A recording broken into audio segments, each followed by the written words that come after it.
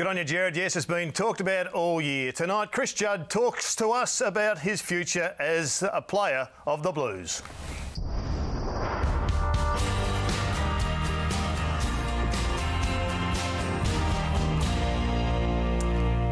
Hello and welcome again to On the Couch following round 20 that saw the Tigers and the Eagles continue their charge to the finals and the Crows take the pie spot in the final 8. Chris Judd to join us. And there is great expectation about whether or not he continues his role as a player at the Blues. Michael, what do you think? Look, it's exciting to have Juddy any time, but particularly I think we're going to learn about his future tonight. I'm very excited. I think the groundswell's changed a bit too, hasn't it, Mike? Well, it should have, given what we saw on the weekend. Yep. You'd be staggered if he doesn't play on, but... it's not just that either. The footy team's playing well too, or playing better.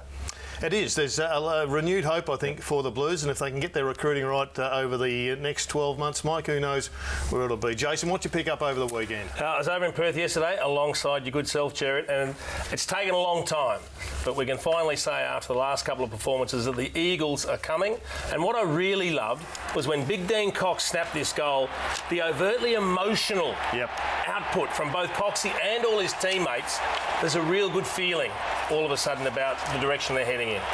And the crowd, Jason, they haven't had much to cheer about all year, the Eagles house supporters. I think they feel that it could be a special finish. Look at that. It's like the final siren, you've kicked the winner after the siren, isn't it? Shows the esteem he's held, and it shows the improvement in the psyche of that footy team too. There was a suggestion that it may have even been his last game last weekend, and perhaps in 2 weeks against the Demons. But I wouldn't think he's going anywhere with the finals, perhaps just around the corner. What did you like across the weekend? Well, I loved Robbie Gray. I thought he kicked the point of the year, Jason. I was disappointed it wasn't the goal of the year, but have a look at this.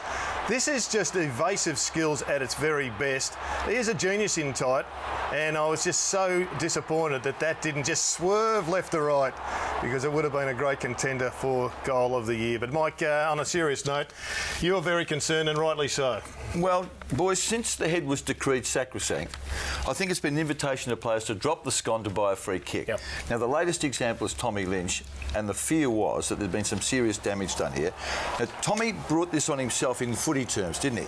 He's got the ball there, he takes it, then he ducks his head into the midriff of a player coming the other way. And I must say, I don't mean to over-dramatise this, Jared, but it did spark immediate memories of Neil Saxey because it was so similar to what rendered Neil Saxey a quadriplegic. Unfortunately, nothing serious has come of it, but we don't like seeing these situations, and we encourage all players. There's the Neil Saxey instance. See, again, the head's gone down and into Kevin O'Keefe's hip, and we know the terrible consequences of that. I think we need to do something about this. This is not the first time this has come up, but it's almost, to me, reaching epidemic proportions. Well, we saw the epidemic continue over the weekend, Mike, but the clear question is, does the AFL go to the extreme level of suspending the player who ducks, not suspending, paying a free kick against the player who ducks his head like that? I think, and we're all agreed on this, I think if you choose that option, you are then using up your prior opportunity. Yeah, I also think if you clearly duck, that you should not in any circumstances get a free kick. I think the umpire should be able to just say, you duck your head. Yep. So fair game, anything that happens. But are the umpires calling it correctly? We've seen... Sometimes they are, sometimes there are blatant examples there of where the head's just gone down. There are, but there's this underlying need to protect the head, as you say. It has become sacrosanct. The umpires never want to forget about protecting the ball player and protecting But the more protection you give the player doing that, the more you're going to encourage another bloke to drop his head. Absolutely. Let's move on to the excitement machines. We've got two to choose from. We'll deal with the Eagles shortly, but the Tigers, Mike, their charge is gathering momentum. I thought they were done and dusted it through the third quarter, but they overpowered the Bombers. Have a look at that, Jason. That's the form ladder from the last 6 rounds, and there they sit. The yellow and black on top of Geelong, Sydney and Hawthorn. Now, I mean, you can have soft draws. But you still have to win 6 in a row. That's not easy to do. You can only beat the teams put in front of you. And they finally stepped it up on Friday night when they got hold of the Bombers. And it's great because all those teams that are fighting out 7th and 8th spot and 9th, 10th, 11th, 12th, they're all playing each other in the run home, which means we're going to get the best team in there. You know how I love to travel to see the big games? I'll be in Adelaide this week, Jared. And you're making an official announcement on the couch. I got another question from Subiaco on the weekend, Mike. You're going to grace them with your presence at any stage this century, but they're going to see a great great game. Eventually, essentially, it is a final. The Tigers will take on St Kilda and Sydney in round 23, but they must win this one. Jason, I asked you 2 weeks ago, I said it's mathematically possible for Richmond to play finals. Is it plausible? Have you changed your mind? Well, I tipped them on Friday night, and I was very pleased to see them get up there. But I think I'm talking in the finals context now. Yeah, they've got to go to Sydney in the last round, don't they? They'll have some momentum if they're 8-0 at ANZ Stadium. It was a funny round, round 23. When sides are safely packed away in the top two, maybe they don't put in their best side. We saw Fremantle do it with St Kilda last year. If they get over Adelaide, the charge is going to be irresistible. Talking about Adelaide, I want to ask both of you about Brenton Sanderson's comments before and after the game up in Brisbane at the weekend. I'm not sure what he was trying to achieve from them. Let's have a listen to what he said and we'll draw our conclusions. Anytime you get a game scheduled in Brisbane in August, you're going to have hot conditions, and we've got an interchange cap of 120. So unfortunately, you know, the AFL promote player safety, and we've got a very hot day and interchange cap. We were down to 2 on the bench before half time. And in this heat, in the middle of playing a game here in Brisbane in the middle of August, in the middle of the day, is just baffling. But anyway, and then we've got a 6-day break going into Richmond. To our players' credit, they really just knuckled down. Yeah, 6-day break coming off this hot game with limited rotations. It'll be a challenge for us. Let me ask you the rationale here. Now, is he saying, like, it's an alibi for his players because it's hot? Well, it was 25 degrees. I never realised August was the middle of summer.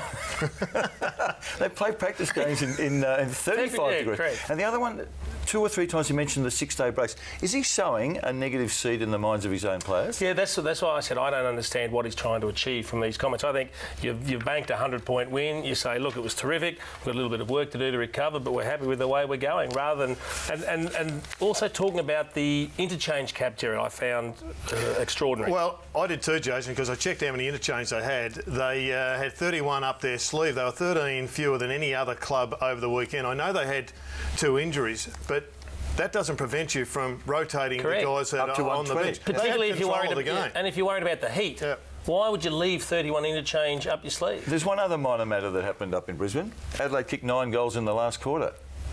Wouldn't indicate much fatigue to me. No, they had complete control.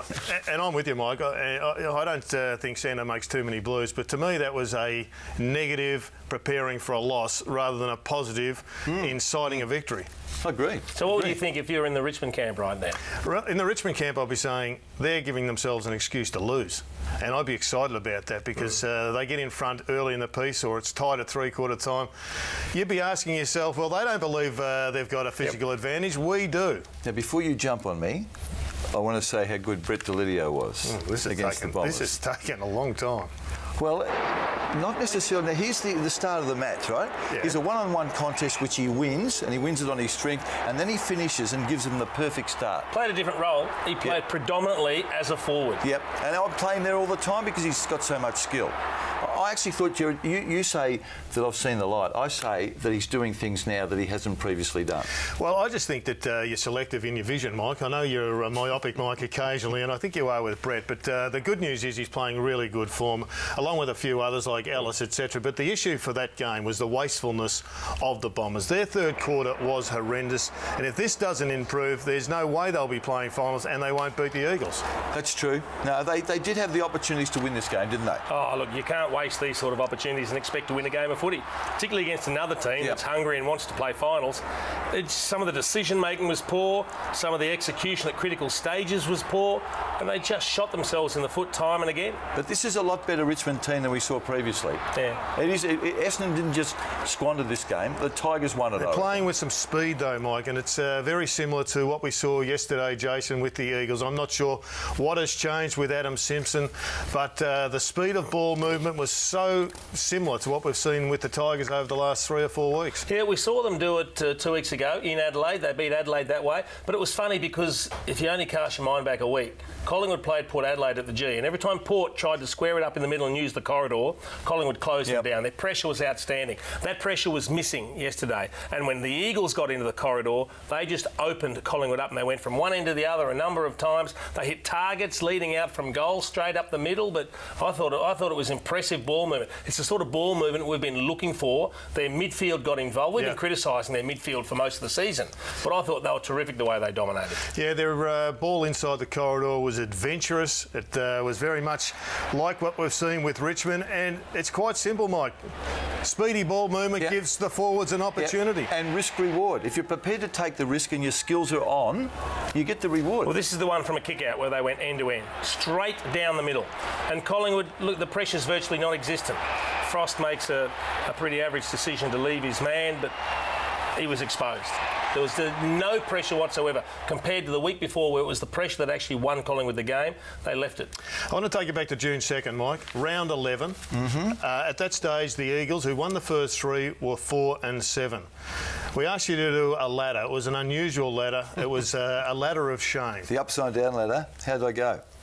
The performance I saw from West Coast yesterday, on top of what we've seen so far this year, says that they are as bad as Richmond's been this year, and maybe even worse, given their soft draw and given the decisive home ground advantage. The most disappointing side. I think they are. The rest of them are pretty much predictable, I think. I mean, clearly, you go to the other end, Port Adelaide and I think Gold Coast have been the two best performers of the year to date.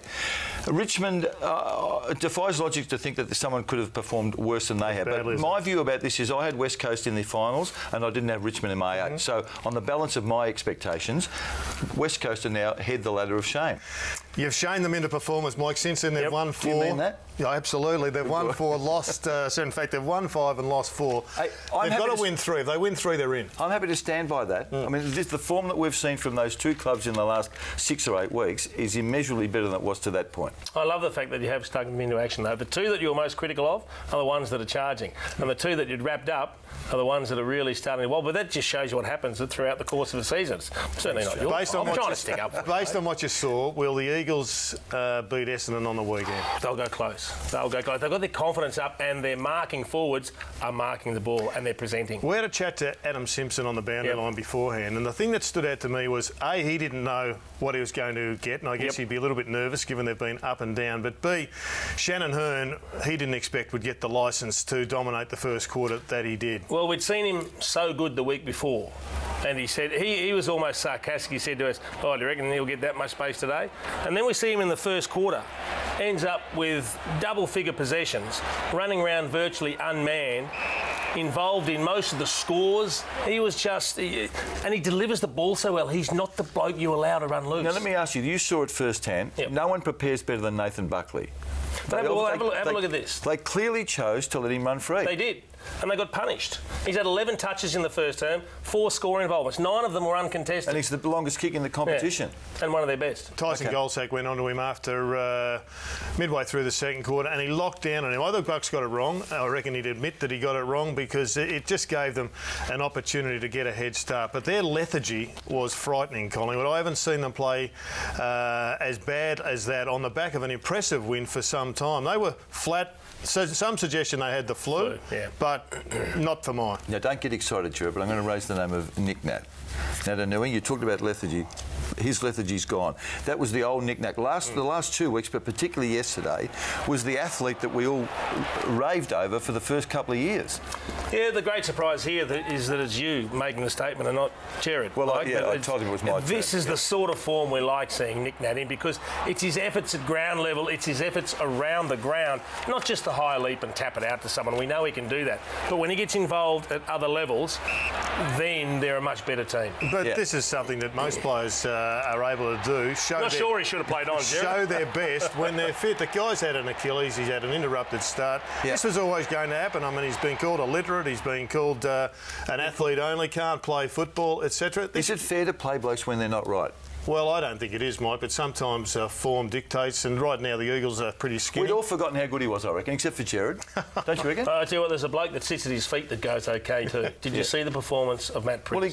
Well, he goes well all the time. And he does this every week, and he does it every year, and yet he's never been All-Australian. Is that a case of out of sight, out of mind? I think it's a case of just how difficult it is, but this bloke has continued to wear down, I think, the selectors, and surely it's time this year that he does get recognised. He'll win their best and fairest by a country mile. In fact, I think he's elevated his game because the Eagles around him haven't been that strong, and he has maintained his performance. Will that be 3 best and fairest for him?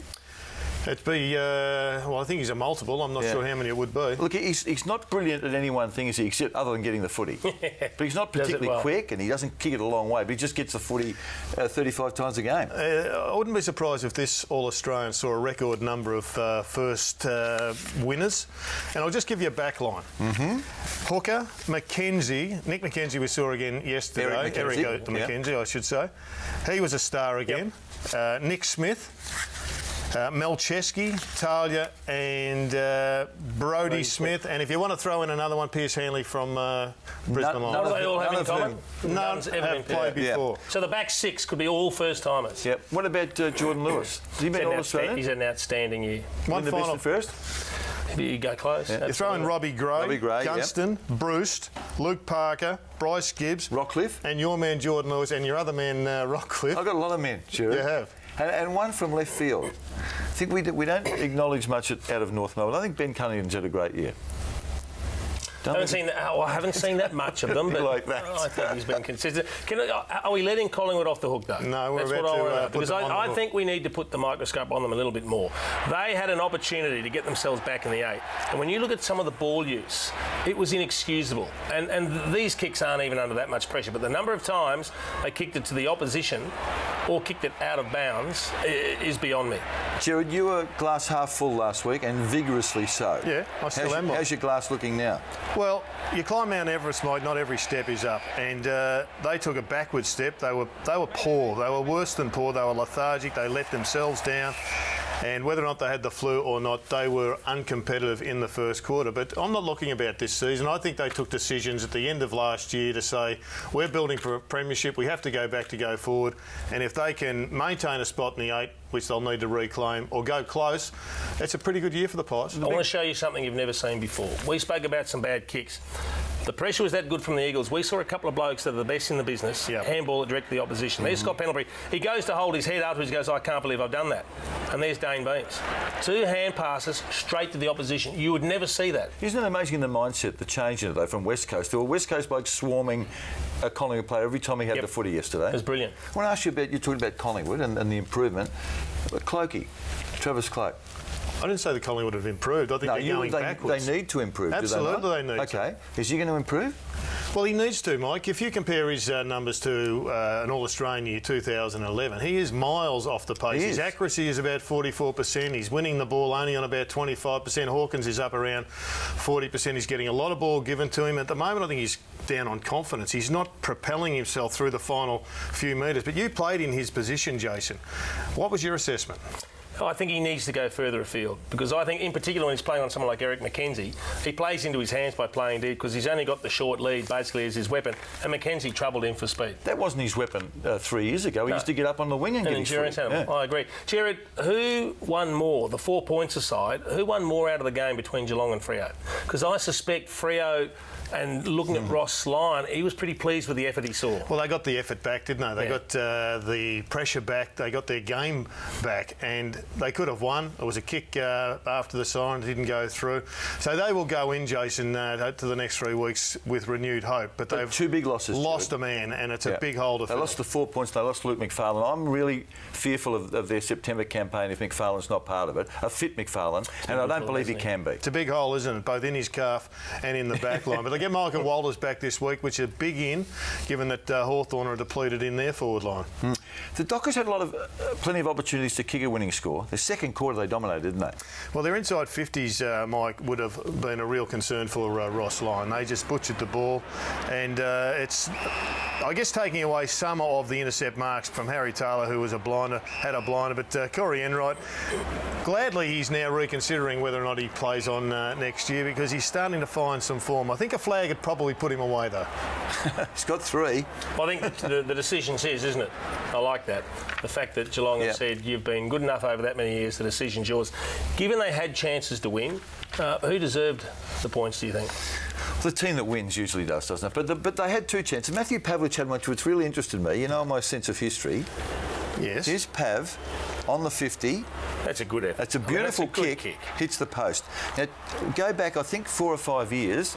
Pav was in a similar situation, this time in Perth. Same team, same opposition. Different post. Same result. Yeah. So, And what's your point, Mike? That was back in the point 08. being, I mean, he kicks that, they win. Yeah. David Mundy kicks it and misses by a foot, they win. That's true. And we're talking about how good Freo are, and beware of them again in the finals. So you've jumped back on them. No, I'm just... That's 7 days ago, you said they couldn't win. I'm not saying they can win.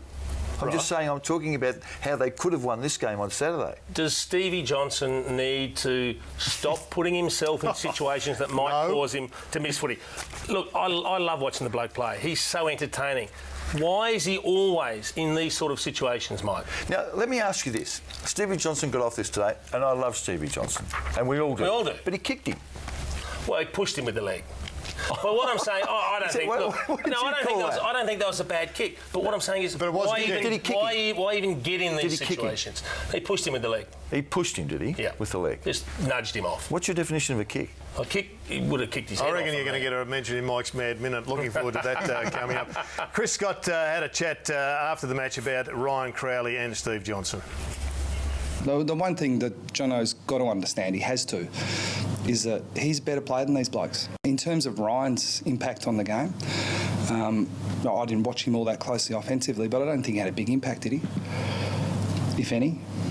Well, he had a big impact. He kept Stevie Johnson to 15. Yeah. But if you take him literally, he was talking about offensively, so he didn't do much with the ball. That's not his primary role, Joe. No, it isn't. You sat down with a couple of famous coaches who are going head-to-head on the weekend. An intriguing hour yesterday with Alistair Clarkson and Ross Lyon, and I asked both of them about the aforementioned Ryan Crowley.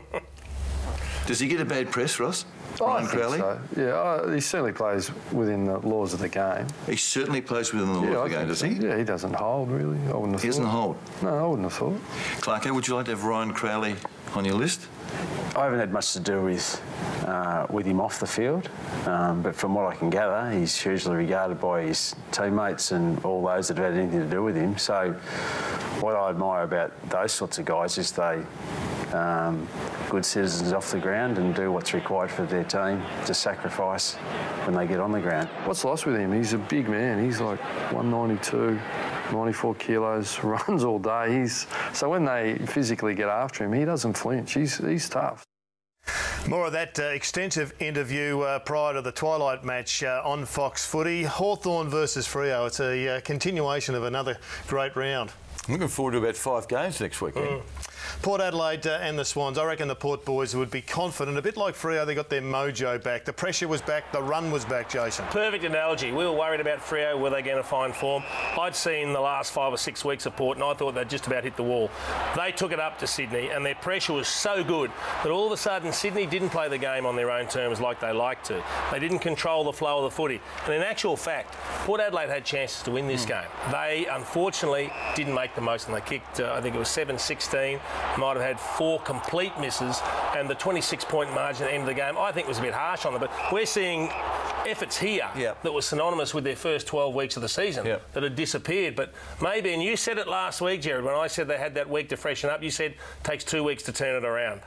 I'm glad you remembered that, Jason, because it did take a couple of weeks. I was impressed with your thoughts on Homstow. His job on Buddy Franklin was first class. Well, I reckon this bloke could be seen in the coming years as one of the great recruiting coups of all time. I think they traded away pick number 28 to get him a couple of years ago from GWS. This is a key position defender, a key defender that you don't find very often. Doing a job on the best forward in the game, one of the best players in the game that can be damaging. And Buddy wasn't terrible. He kicked a couple of goals and he competed hard and had his 15 possessions. But the number of one-on-one contests that Jack Holmes was able to win, I thought it was outstanding. A few blokes have got away from GWS that are pretty handy. Well, they had so many. They were always going to pick a few away, weren't they? I reckon you get a game at GWS off. Did you see Kurt Tippett's game as well? It wasn't a big influence, but he did a couple of key things. And one of them was a goal from a stoppage. And I'll tell you something about this goal. Have a look at the goal square. No key. If this was at the other end of the ground and it was in Port's forward line, there'd be a sweeper for Sydney sitting back in the goal square. So what happens? Tippett uses his strength, grabs the ball, throws it on the boot. Nobody there. It's good agility for a big bloke, isn't it? Oh, it's fantastic. But just a little thing to think about. Sydney, regardless of how many players are there, they'll find someone able to drop off and be that sweeper. Right, let's talk to Juddy, Jared. Let's get Juddy on. He's going to join us, Mike, with a pen in hand and a contract. We hope. Straight after this on the couch.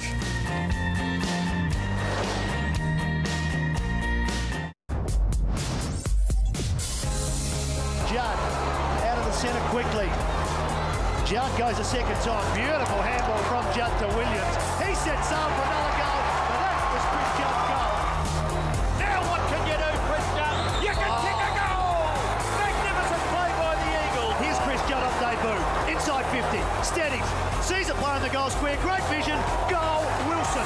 And he's got a head on his shoulder for someone playing his first game. Gee, I think we're seeing a star of the future here today. That is poise under pressure. Here's Judd. He can take it. He can straighten up and go bang! My advice to all players, go when there's a little bit left. Well, that comment from Mick Malthouse was analysed to within an inch of its life. We can find out just how the tank is right now and what the gauge says. Welcome to you, Chris. Thanks for having me. How is the gauge? Is there enough left to go on? Because from what I saw on the weekend, you should be signing a multi-year deal. Yeah, thank you. Well, I hope so. You know, I agree with Mick. I certainly want to leave when there's a little bit left in the tank, but, you know, not when there's sort of half a tank left. So I spoke with the club today and going to go on next year. So, you know, we've got to get through the next 3 games and have a clean bill of health at the end of the season. But barring any unforeseen injury, we'll be back in next year. You bounced into the studio. I haven't seen you do that in all of your time here. You look as if you're a refreshed man. You've got a beaming smile on the face. You look like you found God, maybe. Well, Mike said I've got 2 young kids at home, so I've just played it smart and signed a contract to get out of looking after them for another year. So, no, but we're really excited about it. The footy club's starting to turn a bit of a corner and playing some decent footy. So, yeah, things are good. Congratulations, mate. Great decision. Great for all the Carlton fans. They'll love it. But I suspect it's been a major mind shift for you. If you cast your mind back when you had a slow start of the season, first game back, you tore the hammy. I reckon in the mind at that particular stage, you might have thought, I've just about had enough. Yeah, I mean, 4 or 5 months ago, I'd made the decision to retire. And was really definitive on it and clear, and for a number of reasons thought it was the right decision. And then, to be honest, I didn't even think about it until probably 4 weeks ago, because the decision had been made. You know, I was planning what I was going to do next year. And then I guess just circumstances sort of changed a bit 3 or 4 weeks ago. And, you know, I've been speaking quite a lot to Mick in the last couple of weeks and forced me to have a rethink. And, yeah, as I said, if things go to plan the next 3 weeks, I'll be back next year. So a month ago you were gone, weren't you? Yeah. Yeah. Was clear in your mind? Had you advised Mick and the people at Carlton? I'd spoken to some people at Carlton, and I mean, I'd told all my family and friends that I was done. And once I make a decision, I'm really good at finding evidence as to why it's a good decision, and hence I'm able to follow through with it wholeheartedly. So I was sort of going through that process. And then, as I said, yeah, just circumstances changed, and I thought there's no use being stubborn about it, and here we are. So what did Beck say when you said, I'm the house husband from next year? Is she pleased? Does she want you to play on? She's pretty neutral. She was initially really surprised that I was thinking about going on, because I'd been so clear that wasn't going to happen. But look, she's really supportive, and you know, happy husband, happy life doesn't rhyme, but I guess it's the same as happy wife, happy life. So look, she's happy if I'm happy. You came to Carlton with a view, I suspect, to win a flag at 2 clubs. If you leave Carlton without a flag, will it be a great personal blow? Yeah, it'll certainly be disappointing. That was the task set. That was the measure of if my time at Carlton was successful. So yeah, there'd be an element of disappointment if that doesn't happen in my time. So there's been a lot of discussion, given Mick Malthouse's comments about where the Blues were initially. Where are you as a club? Where do you see yourselves as a competitive unit? Yeah, well, I think there's been a real turning of the corner, if you like, probably the last 6 or 7 weeks. Mm-hmm. And that's probably one of the other reasons that I've been enjoying my footy so much. It's probably the first time in the 7 years I've been at the club where there's a real evenness in the competitiveness of the playing group, if you like. where you're running on the field with the 22 guys playing with you, and you're generally confident that they all really want to win, and that sounds like it is grade 2 learner stuff and should always happen, but that probably hasn't always been the case at our footy club, and that makes for footy to be a really enjoyable game when that is happening. And we're not confused as to where we sit. We're 13th on the ladder and have a lot of improving to do, but I think we're at a bit of a point that some things have changed for the better. Two-part question. Firstly, looking ahead to your personal year next season, do you want any sort of role change? Do you expect to spend the same amount of time in midfield, or do you want to spend more time forward, perhaps? I expect probably a similar sort of role, but talking to Mick, I probably don't expect to try and play 22 games. So that's something we'll nut out in the next 3, 4, 5 weeks, and whether we shoot for 18 home and away games or whatever it be, that's probably where the tinkering will occur. And a few weeks ago, a certain journalist, might have been Robbo, suggested you could do some good run with roles. How receptive would you have been to that? An expert commentator, Robbo. That was I actually saw that article, so that was an interesting one. So you are reading articles these days. Yeah, look, we've all got to grow, Mike. But, no, I've changed a lot of things. I'm reading articles now, so times have changed. I want to ask you, you finished your 6-year contract at the end of 2013. Yes. This year, did you go to Carlton and say you were prepared to take a 50% pay cut? Going into this year? Yep. Well, I took a pay cut, yeah, but I don't talk numbers ballpark? Publicly. Ballpark? Yeah, around about that. Cut it in half? And it was your initiative. Well, I don't think it was argued over, if I recall. And I mean, of course, they're not going to argue over it if they've saved half of your money. Yeah, but that was probably fair enough. I mean, I haven't even discussed terms with them on this new agreement, which is probably a pretty poor strategic move commercially. But look, I'm sure the club will be fair, and I'll be fair, and we'll get on with next year. My objective is to not try and squeeze every dollar out of the footy club. It's to try and contribute and enjoy another year at Carlton. Jody, how do you think Mark Murphy's thrived since taking over the captaincy? He's doing a great job. He's he's really grown into it, and I think me stepping aside has been a real positive to give blokes like him, Kade Simpson, Andrew Cavazzo, that room to grow and emerge as really strong leaders in our footy club, that I think our footy club's a lot stronger for it. So tell us about Jeff Garlett and Mitch Robinson, and how you deal with them as a leadership group, how you deal with them personally, and whether or not you think there's a role for them next year. Yeah, look, I think there is a role for them next year. You've got to try and keep these things in perspective. They were out late and they got bashed. They didn't assault anyone. Their crime is being out late. And I'm sure all of us on the couch have been out at 5 o'clock in the morning. We just weren't unlucky enough to get assaulted. So sometimes it's important to keep these things in perspective. The issue was the mistruths that came along with that. And that was the disappointing part. What do you mean, Chris? What do you mean by that? Well, they weren't completely forthright that they were both there. Oh, I see. They didn't own up. Yeah. The lies. Yeah. Myth-truths was a cute way of terming it. But look, and that's born out of the pressure that's on young footy players these days, which is a pretty unusual environment. But that was a bit disappointing. But look, those guys have 4 weeks to really earn back the respect of our playing group, and we certainly haven't drawn the line through them. If Mick said to you, Juddy, what should we do with Mitch Robinson? Should we burn him or keep him? What would you say? I think he's still got plenty to offer our footy club. Okay, talking about futures of 2 other blokes, Jared Waite and Matthew Cruiser. Yep. Waite will stay, do you think? I don't know. I really think he should. Should the club offer him 2 years to make sure he does stay?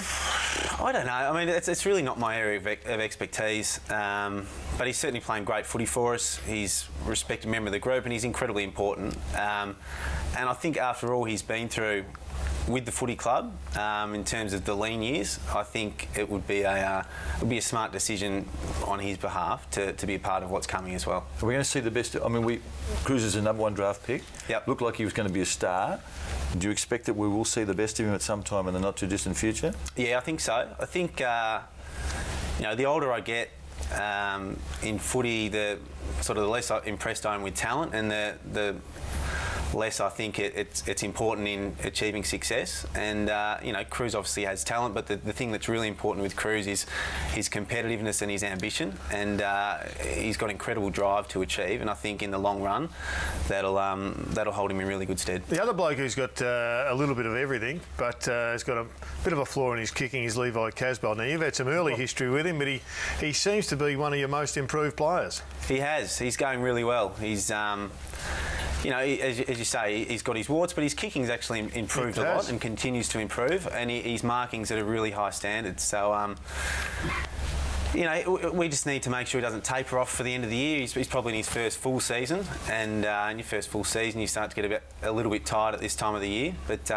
we need him to really finish off strongly, so that he goes into next year in good nick.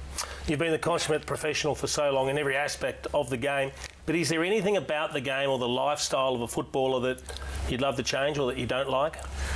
Oh, there's challenges, but I think when you're in a fortunate enough and really privileged position that I am and that other footy players are, it sounds a bit sooky if you complain too much publicly about the challenges, because we have a great job, we get remunerated well to be fit and healthy and do something we love with our mates. So complaining about things publicly is probably a bad look. Johnny, we talked before about players ducking their heads in the belief that if you put it down and gets hit, you're going to get a free kick. Is it a problem for the game? What's a problem for the blokes if they duck there and they get knocked out? Yeah, but they're prepared to take that risk, aren't they? Yeah, but the good thing about it is I don't think the umps have been paying that many free kicks for it this year. I think years gone by, blokes were doing that and getting free kicks. I think this year blokes are doing that and sometimes they're hurting themselves, but they're not really getting free kicks. Tommy Lynch got a free kick and clearly put his head down into an oncoming opponent, didn't he? Yeah, he did, but I reckon it's been less common that they're Would you getting support paid. that being a free kick against Lynch? No, not running to someone with your head in their guts. I don't know. I haven't thought about it too much. Probably not. Adding too many rules, I think it'll sort itself out. If you're not getting a free kick and you're breaking your neck, you'll stop doing it pretty quickly. That's the solution, yeah. Now, Mike put together a little package of your tackles. And he wanted me to bring it up because he was worried about it. About grabbing an arm of a player. Now, we see a number of these. It's a great way to stop them getting a hand pass away. Yeah. But you've just got to be careful how far you actually drag the arm.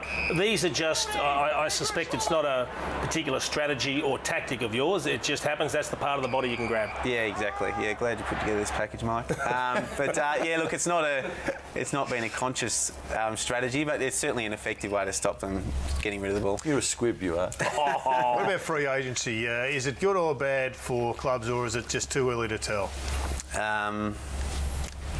Yeah, I think we're still in the teething process, but I think overall it was important. Yeah. I liked I can't remember exactly what Hardwick's view on it was, but I remember reading that and thinking that it had some merit. Can you remember what his view was? Well, I think what he said was that it should be limited to the sides outside of the top four. That's right. So that's a good rule until we get in the top four. That's right. Chris, how did my nephew go at the weekend? He went well. Kieran he went great, actually. Yeah, I didn't realise he was your nephew. Yeah, Claiming him, mate. My Irish nephew. He waited until he bounced the ball a couple of times. Like the Irish kids, they can all kick, can't they? Yeah, it's amazing. Can he bounce though? No, he can't bounce yet. It's a remarkable effort. You know, 14 games of footy. I mean, even the first game AFL players usually probably played 200 games of footy from all their junior games. So for him to do what he did after 14 games was a great effort, and he's just got to stay hungry now and keep improving for us and be bigger and better next year. Can the Blues play finals next year? Yeah, look, you know, of course we can. At this stage, 18 teams can. It's one of those questions journos love asking. The important thing for us is we keep improving. We know there's a big gap between us and the good teams, and we need to improve as quickly as possible, and that's our focus. And Who wins the flag? This year, Sydney. For mine. Okay. And a word on the Gold Coast, who didn't bring their best game against the Blues on the weekend. Yeah, I like the Gold Coast. I think a lot of their kids are good players now and are going to be really good players. They just seemed like they were starting to tire a bit, I think. Chris, you've been great tonight. It's been good to see you smiling and effusive in your thoughts, and it's great to have one of the greats continuing his career for another 12 months. Thanks for your time tonight, and good luck for next year. Thanks for having me. Beautiful. Thanks, Juddy. Chris Judd, our special guest. Plenty more to come, including the Couch's favourite player.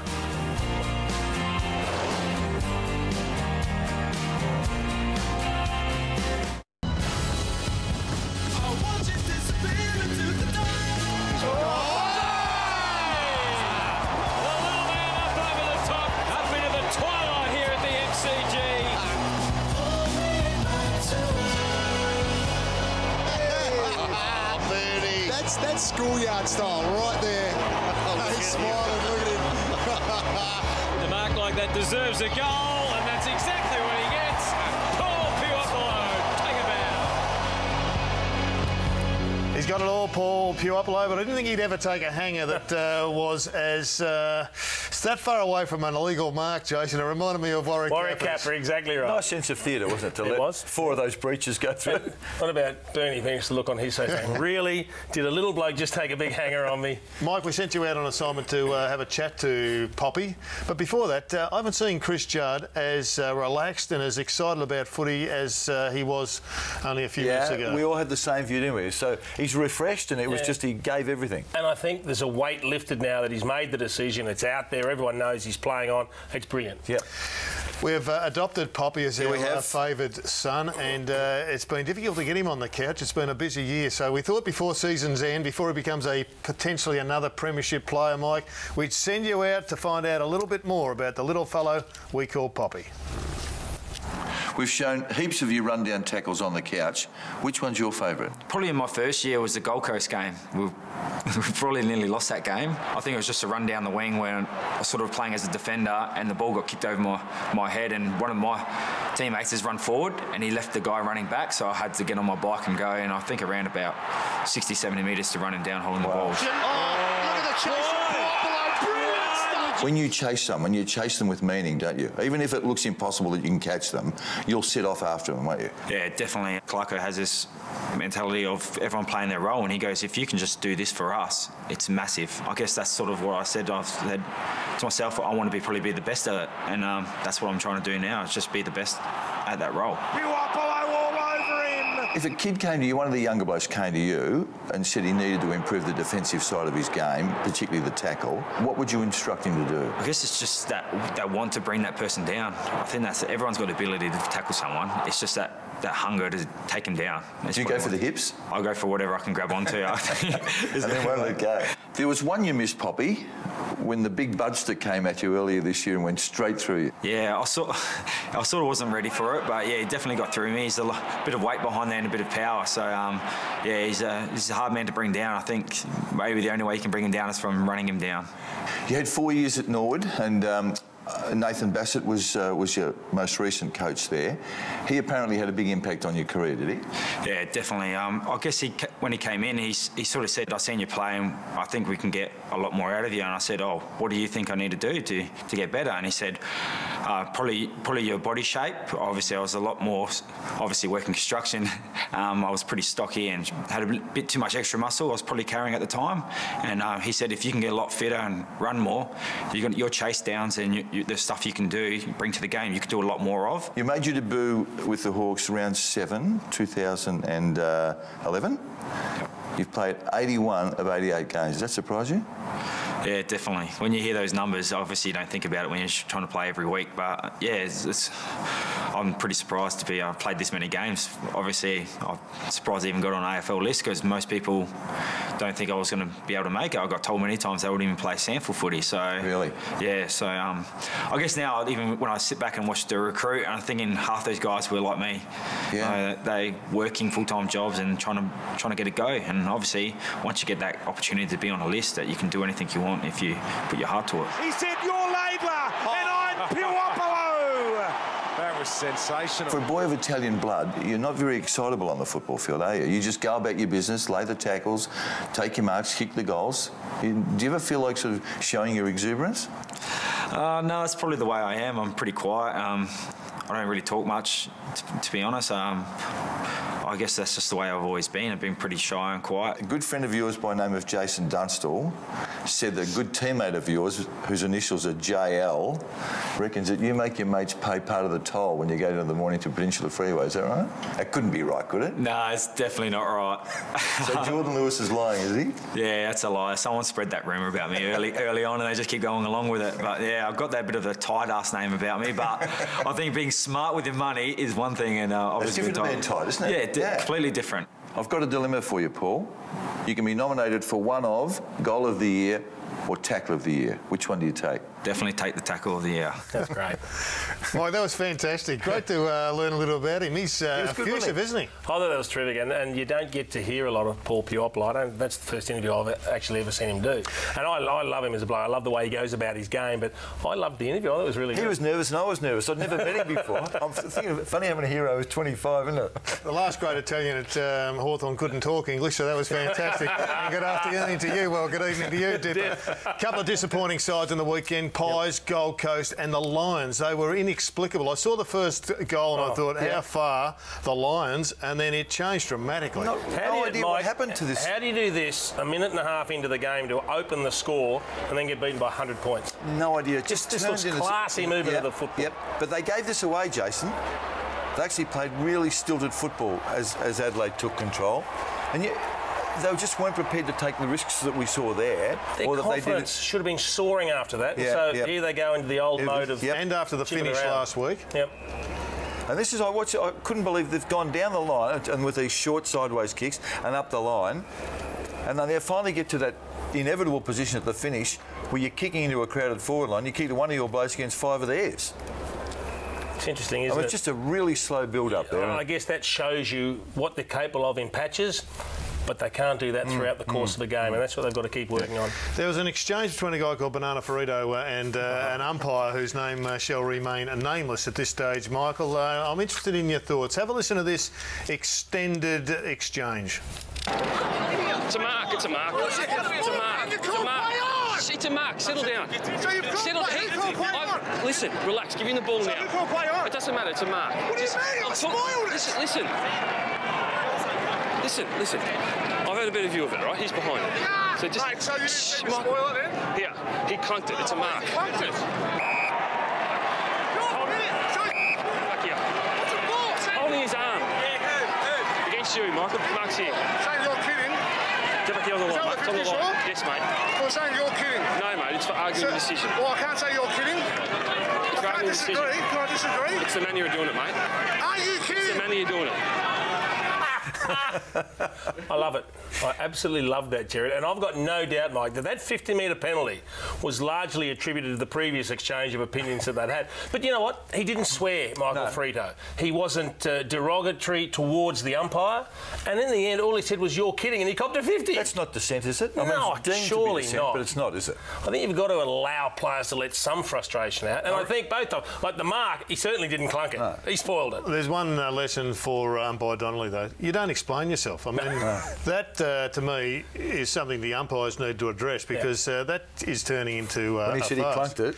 Well, it turned into a farce. It was dissent, Jason. And How is it dissent, Jerry? Absolutely dissent. We've got to take a break. You're going to feature on the other side because of your dissent to Mike Sheehan only 5 minutes ago. I'll show you dissent in a minute. Show me now.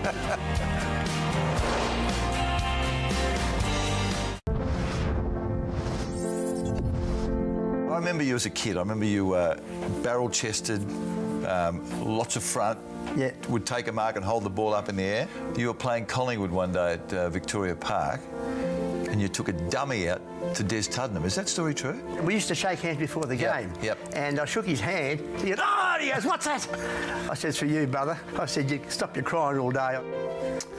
He's known as the Kookaburra and he's with Mike on Open Mic straight after the kick. I love them all. I love all the... But I laughed my way the whole through that half an hour.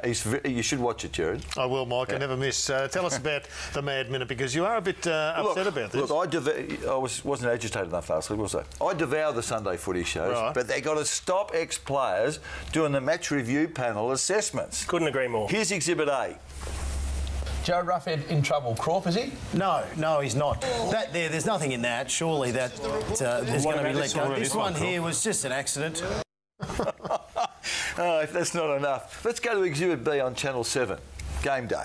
I'm just concerned about the action, but I think he'll be fine, and I think he'll be. Look, he's leading the Coleman now, and we want to see the great players out there. Was there Gibson up in Canberra yesterday here on Tommy Bugg? Look, I think he'll be okay there. Young Turner here in his first game at school one day, and here he is making his AFL debut. But I think he'll be fine also. Stevie J, I think he might have to have his own area now of just stupidity that he does these little things each week. He'll be fine also. Varco and Subin here. Nothing in that. I think. I think you're spot on, Mike. You're 100% right. We've got to stop. It's a common trap for ex-players. It's that you've got to call it as you see it. Surely you can't. Just Andrew defend. Welsh says Oscar Pistorius has got no case to answer. I mean, this is. But there's one other one. What have you got? A third exhibit? You kicked him. Well, he pushed him with the leg. Well, what I'm saying, I don't think. I don't think that was a bad kick. I didn't say it was a good kick. I called it as I saw it. He didn't kick him. He nudged him with the leg. Jared? I thought he kicked him with insufficient force. That's dissent. That is dissent. And I reckon that Chris Scott will be showing lots of dissent too, Jono, if he just oversteps the mark. Yeah. Right now he's been done for kicking. Yep. Insufficient force, kneeing, insufficient force, punching, insufficient. You've only got so many lives, Jono. You're a cat, but you haven't got that many lives. But what about his mate Travis? Now, Travis Varco landed a very good right cross. Is that what they call it? Or right, or whatever it was. Right, yeah. Right on the chin. He's lucky that Nick Subin's got a tough chin. And your bloke goes out, well, Hawthorn's bloke, Ruffy, goes out for a trip. Now, I know that there's danger in doing that action, but it's what might happen rather than what did happen. Varco punched him in the face. Yeah, I hear you. But I think that's why we've all got these issues with the point system and why they're going to make changes. They don't always stack up against each other. Good line about Oscar Pistorius too. Yeah, nice work. You'll get his name out correctly next week. You're going to Adelaide. They'll all be thrilled to see you at the Adelaide Oval. Yeah, and Perth the week after. Who's paying? Who are you a guest of? Is that relevant? Yes, it is, because we want to know who's going to taint your opinion next week. You got a bit of poppy in you, have you? Hey? No toll to Adelaide. Great to have you on board, Mike, and good to see you back in the pink. Jason, we'll see you through the week. Thanks for your company. We'll see you next week.